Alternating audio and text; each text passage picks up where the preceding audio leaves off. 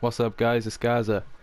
I said I was gonna do a video when I hit 5 million gear power, and as of last night, I'm sitting at 5,197,000. So yeah, I thought I'd make that video today, and I'm just gonna show you how I've reached that number. As you can see, I've only got one 12-slot weapon, which is my primary, and then the other high slotted weapon is my heavy, which is the minigun, and that's got 11. You can see my shotgun's still a noob gun, like it's only got 8 slots, but I can still reach 5 million, so it's all good.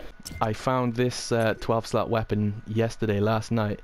Some of you who've seen my older videos will know that I already had a 12 slot, which is this one right here. The perk that it's got is melee at enemy, and the effect is lightning. Don't get me wrong, it's a really good perk. I like to have a melee perk because it's good to, if you've got a powerful weapon, then it's good to have something that's going to give your melee a bit of a boost. You know, it's good to improve your melee. That's why I love this shotgun, because every time I melee a guy I get a guaranteed boomerang, and it's really great. But shoot at enemy and the effect is boomerang. It's ridiculous.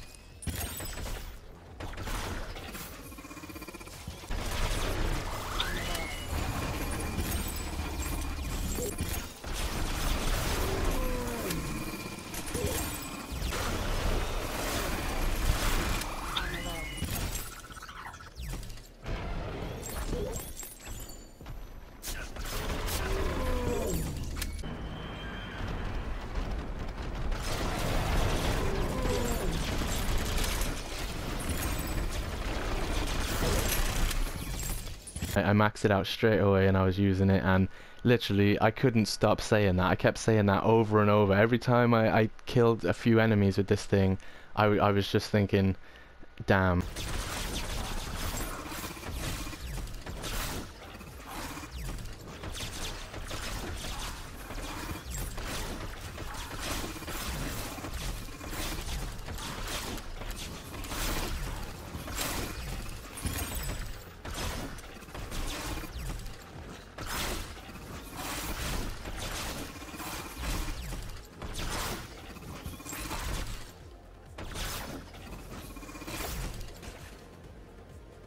This is overpowered as hell.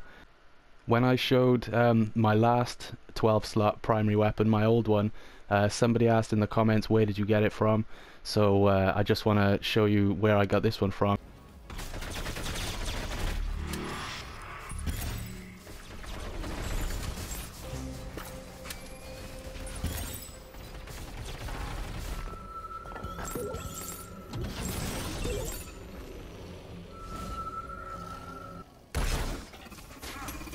The mini bosses in a mission, you know, the hitman, we killed him, and when I opened the chest, this is what came out of it. So like a lot of people, when they're farming, they go into that first mission in Alaska, blood on the ice, they get out of there, you know, they call the chopper and open up the box without doing any of the extra stuff, without doing any of the blue events or the hitmen.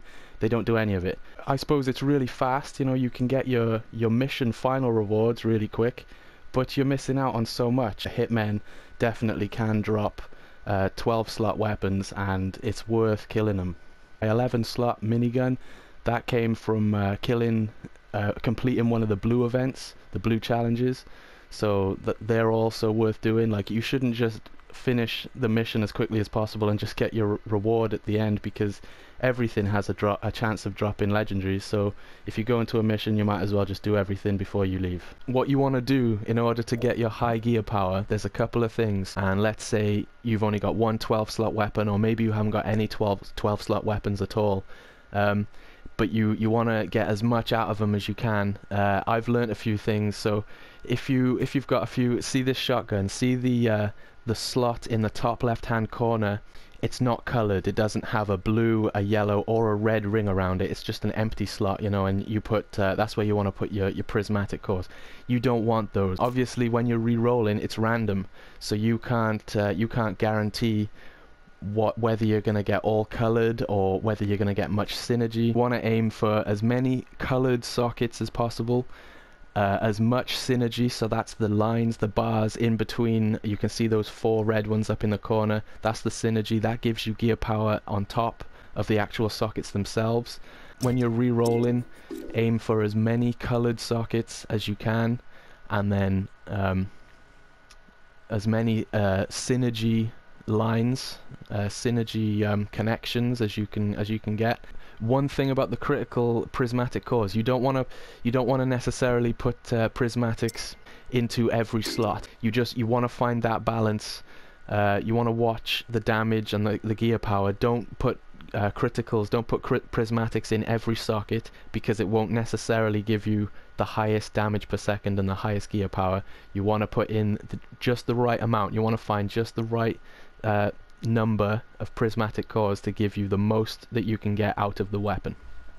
The next thing that you want to look at to improve your gear power is you definitely want to take a look at these right here, these blue bars, right? So obviously having a higher stat, a higher number, is going to improve the weapon, but it's not just the number, it's not just the stat that matters, it's actually the blue bar itself. If I go to another weapon and show you, we'll equip this weapon, right? So look at my gear power, it's 3531. 3531. So now we'll go back here and we'll mess with if we get the, okay, I'm gonna try to get to, I'll try and get the clip size up to 23,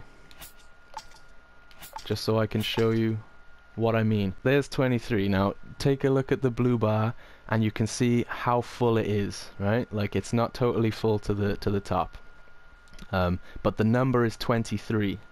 So my gear power is 3,546. So 3546. Watch this.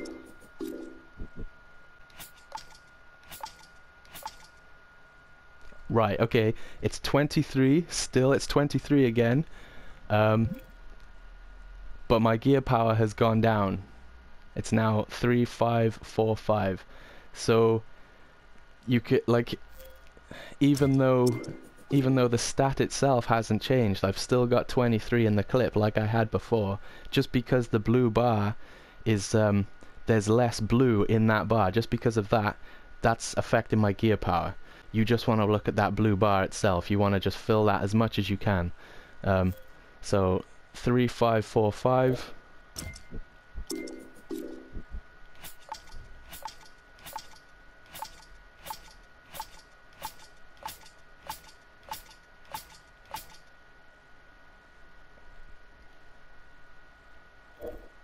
Oh, it's 3547.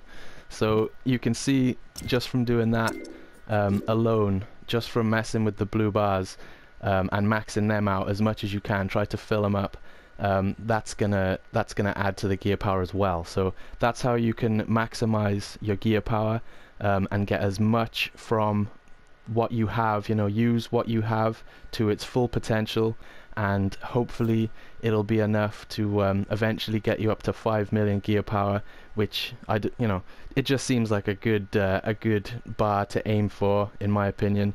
And then who knows, maybe once I get 3 12-slot weapons, will that be enough to get me to 10 million gear power? That's the big question, right? Like 10 million's the next milestone. That's it, guys. Thanks for watching. I hope you enjoy the video. Enjoy playing Alienation, and I'll catch you in the next one.